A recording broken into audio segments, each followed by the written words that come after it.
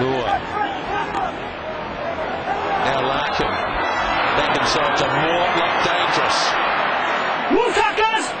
Still 5 out from the 22, and Shepherdson fires it across to Smith, giving the ball a fair bit of air. Larkin dragged it up. All Blacks in there contesting this. And Soialo can't quite turn it on the other side. Back now for Giteau to have a drop kick. And it is, oh boy, I think it's over. Is it? Please. Oh, I think it is. It was high enough. He doesn't look that confident, actually. It was a wobbly one. It was high enough, wasn't it? I think it's over. Yeah, from my angle here, Simon, I'm a long way away from it, obviously. It didn't look like it had anything near enough, and it just kept on going in an odd way through the. I think that's over. Yeah.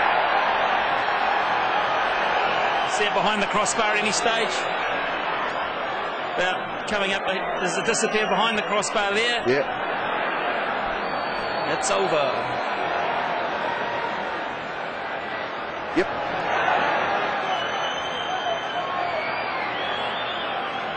Just another look at that, and yeah, I reckon. Nigel? Yes.